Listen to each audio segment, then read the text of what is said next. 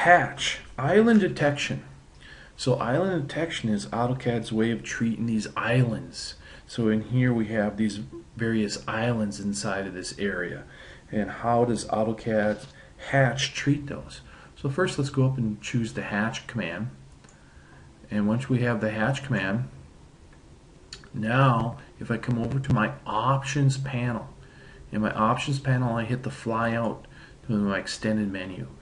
Down here I have my island detection, and so the first one that I'll do is my outer island detection.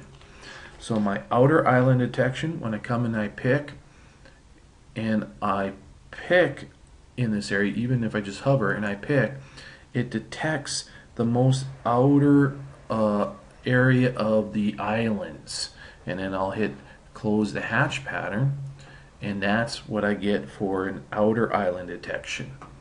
Now let's go and pick a hatch again, and this time let's go up to my options and let's change it to normal island detection.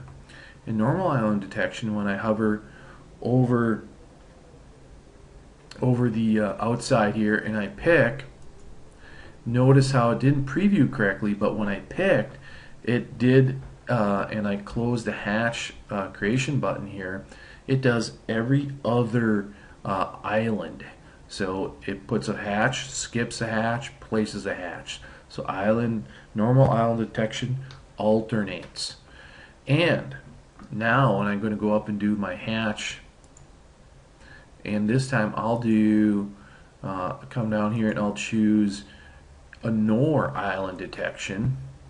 And now when I click, it'll ignore the islands altogether and place the hatch inside the boundary, which is the big circle is my boundary in this case. I'll close my hatch creation button, and I get my 3 variations of island detection.